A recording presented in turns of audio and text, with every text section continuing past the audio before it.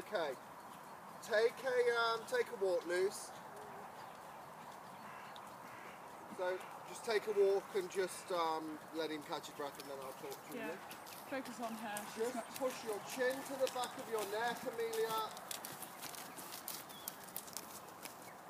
Remember, regardless of what happens or regardless of what he does, you just try and keep that hand carriage really tidy.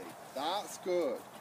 Breathe, keep your seat soft for the dressage, legs down, so you're not gripping him, you allow his back to work. Because that can sometimes, when you hold them too much, can sometimes make them a little tight.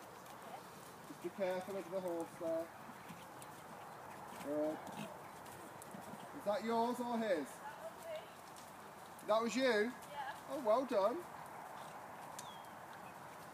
Okay, then transition to trot and try and keep the neck up. Good. And then through the corner, just a couple of collected strides.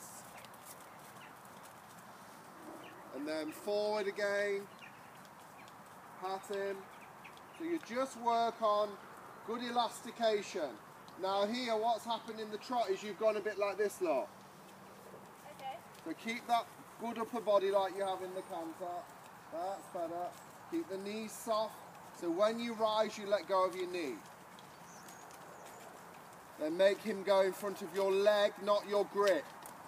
So you give a leg aid for him to go, not a gripping knee.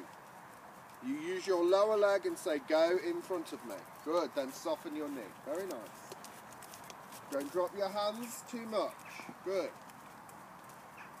Look where you're going and have a focus on where it is you want to be.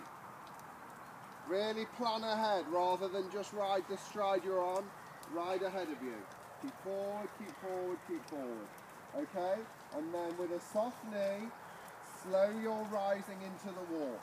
Keep the reins, keep the carriage the same, so that they walk into an uphill walk, not into a downhill walk.